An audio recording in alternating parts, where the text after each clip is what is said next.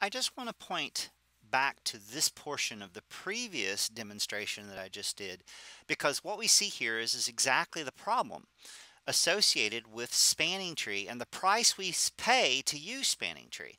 So in this scenario, I have two interfaces, Ethernet 1.1 and Ethernet 1.2, between 9K1 and 9K2. And these interfaces are not 100% in service. We manipulated the root port election, so we see that this interface is forwarding and this one is blocking.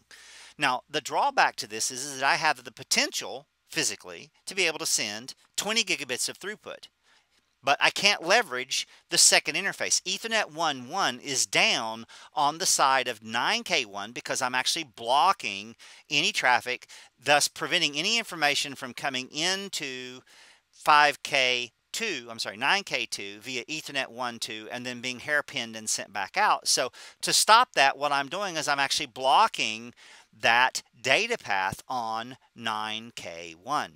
This is what we refer to as the price of spanning tree when it comes to deploying it in data center. And this is a less than ideal scenario. So what I want to do is I want to look at things from the perspective of some theoretical concepts associated with being able to, at the very minimum, be able to use both of these interfaces simultaneously for the purpose of sending data.